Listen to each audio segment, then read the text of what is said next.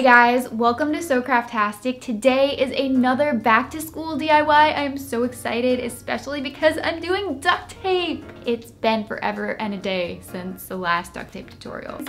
Oh, you could not hear over that. It's a really awesome pencil pouch with a zipper. If any of you are new here and you like arts, crafts, DIYs, and you never want to miss one of my videos, click the red subscribe button to become part of the family. I would love to have you, and it would be awesome if you guys could click the thumbs up button if you enjoy this video. Oh, and if you're not caught up with my most recent videos, I just posted a DIY slimy school supply video last week and a Wreck This Journal the video before that. I'll link those below along with my entire duct tape playlist because I've done a lot of duct tape videos over the years. I forgot to show you the mermaid one, even though you probably saw it in the very beginning. Now it's time to get into the tutorial. Let's go! To make this pencil pouch, I'm using duct tape, an X-Acto knife, a colored zipper, a 12-inch ruler, and a cutting board which I purchased from Walmart. I'm using a 7-inch or 18-centimeter zipper, as you could see on the package. If you want a longer pencil pouch, you'll need a longer zipper, of course. If you only have a long zipper and you need to cut it down, just pause the screen to look at these instructions. You can sew across a few times and shorten it. My zipper is all set to go as is. I'm grabbing a patterned roll of duct tape. You can use any color you want. You could use a solid. You could just use one color for the entire pencil pouch. Anyway, I put down a piece that is just a couple inches longer than the zipper. And the zipper, even though it's 7 inches on the package, it's closer to 9 with the excess fabric that hangs over, as you can see. So I'm making a cut with the X-Acto knife at the 9-inch line, and this is the length of the pencil pouch.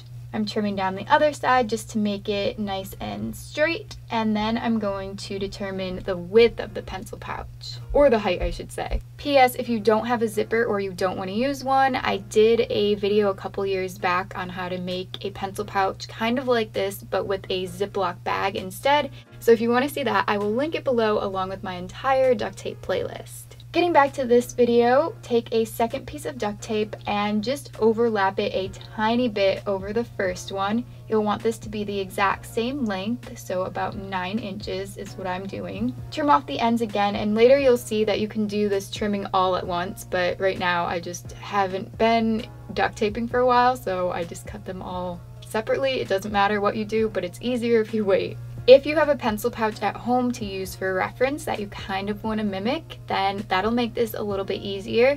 I have this one, which I purchased, I don't remember where I got this one, Office Depot, Office Max maybe? As you can see, the two pieces of tape are going to be a tiny bit shorter than the pencil pouch here, so I want to make it longer actually. I'm going to add a third piece of duct tape, again slightly overlapping, and if you have a pattern like me, you can try your best to line it up. You might waste a little tape, but it's totally worth it to get a cool look. And you can of course trim down the pieces of tape, so if you don't want it to be quite 3 pieces high, then you can trim that off at the bottom a little bit like I've done here. And this is going to be the height of my pencil pouch. Carefully peel up all 3 pieces. You don't want them to come apart. If they do, just kind of stick them back together. This was really stuck on, so take your time. So after I peeled that up, I flipped it over to the sticky side, so that's facing up. And I'm gonna cover that entire side with tape in a second, but first what you wanna do is take the zipper and place that on the very top piece of tape. And then I'm flipping it just to see how much of the zipper I've covered, and I didn't think that I covered enough, so I just went ahead and restuck it on. I do a lot of readjusting in this video. Now it's more to my liking, so I'm going to flip it back over, and I'm taking a white roll of duct tape at this point.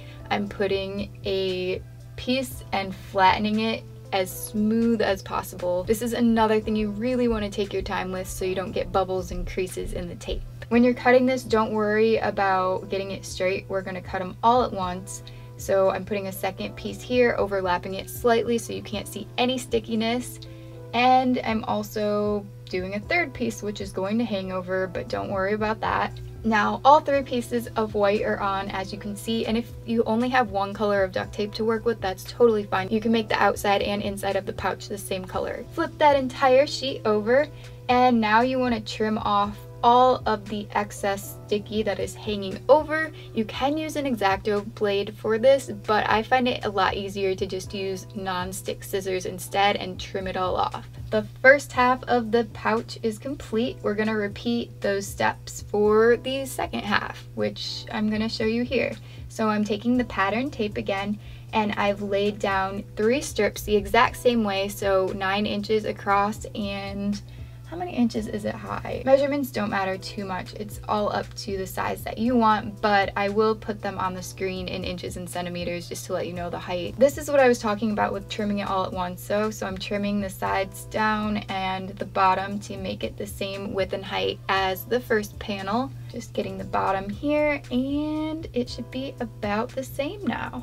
Carefully peel that entire 3-piece section up and flip it over. Again, we're going to cover that entire piece with the second color of duct tape. But before we do that, again, attach that to the zipper. Make sure that the back of the zipper is with the inside color of the pouch. So the front of the zipper should be, of course, with the pattern that you want facing everyone, that you want the world to see. Again, for some reason I can't do this on the back, so I always flip it over to get it stuck on better and more even. I want it to be pretty close to the actual zipper and cover as much fabric as possible. Now that is complete, and I'm just working on covering this, as you guys already knew. 1 strip, 2 strips, and 3 strips, and then I am, of course, just going to carefully trim away the excess that hangs over. Now we have both halves of the pencil pouch, and it's time to get sticking them together. I have constructed a little piece that is 5 inches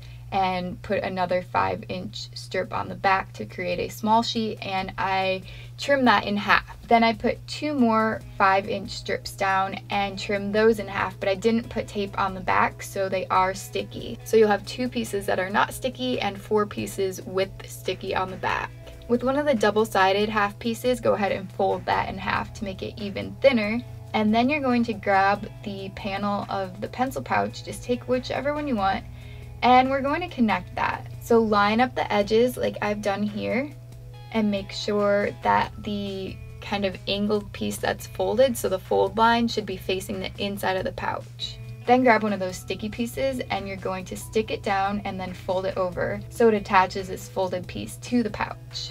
After attaching that piece, you'll want to move on to the other side and attach another piece. I stuck that on the exact same way, and now I'm going to work on closing the sides. So you're going to do the exact same thing. Both folded pieces are stuck down, so now I'm going to work on the second side and seal the pouch. Here I have attached another little sticky piece, and I'm pressing down at the fold to make it lie flat, and then I am going to fold the sticky piece over to the front of the pouch, or the back of the pouch, whatever you want to call it, like this. And if any hangs over, you can of course trim it away.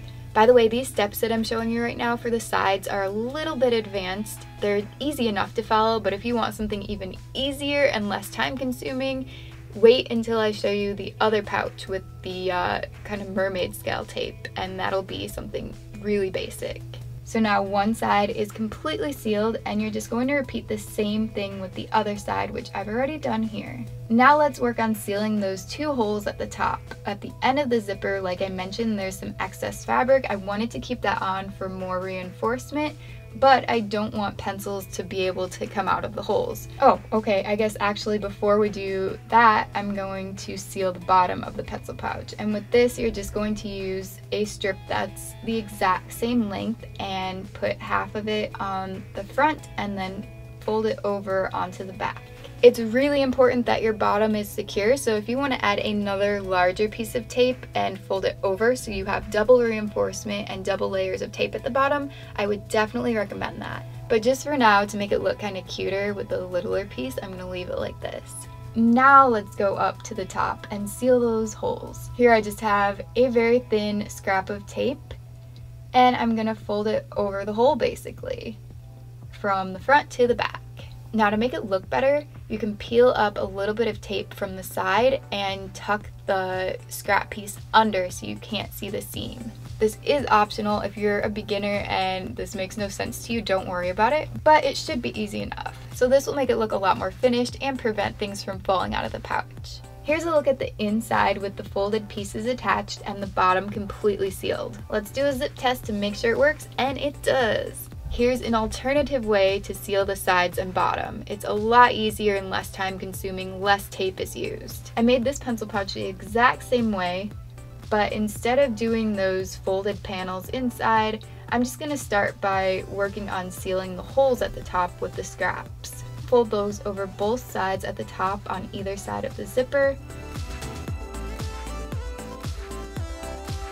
Then move on to sealing the bottom. In this case, I decided to do, it doesn't matter if you do the bottom or the sides first, but I figured doing the bottom first will allow the side pieces of tape to give it more stability. After sealing the bottom like I've done here, it should look kind of like a tube so you can see through it because the sides are not attached yet. So let's get to that. I have two pieces that are about 5 inches. It's the same measurements as last time, but there isn't going to be that folded inside panel. So put one piece on the left side and one piece on the right side. Then flip the pouch over and of course get rid of the stickiness by just folding it down. I did mine really quickly, so don't worry, I actually fixed it off camera to make it look a little bit more even and not creased, but I just wanted to show you guys. Now let's see what these pencil pouches can hold. I have 24 Sharpies here. First, let's put them in the pouch with the extended sides. It does fit all 24, but you want to make sure that the caps are alternating so they aren't all facing the same direction. It really helps them fit. And there's probably space for a couple more if you really wanted to stuff it, but I think that this is good. And it does zip up nicely and it doesn't look too bulky. Now let's try it with the simpler version, the mermaid scale pouch. I put the same amount of markers in this one, and it honestly is filled about the same. I think that maybe you could fit a couple more markers in the one with the extended panel than this one, but it fits a lot either way. So it's up to you which side method that you use. I think that the extended one just kind of gives it a different look. It might, like I said, be able to hold a little bit more, but I don't know. Let me know in the comments section below if you like the mermaid scale pouch better or the kind of Aztec tribal one. And also, if you want to see more duct tape videos in the future, you can leave your requests below. Thank you so much for watching. I hope you guys enjoyed the video. If you did, please give it a big thumbs up to let me know by clicking that like button below, and also subscribe if you want to become part of the family. And I will put some videos over there that you can watch if you haven't seen them yet. I hope you guys have a fantastic rest of your day. I will see you very soon in my next video. Goodbye!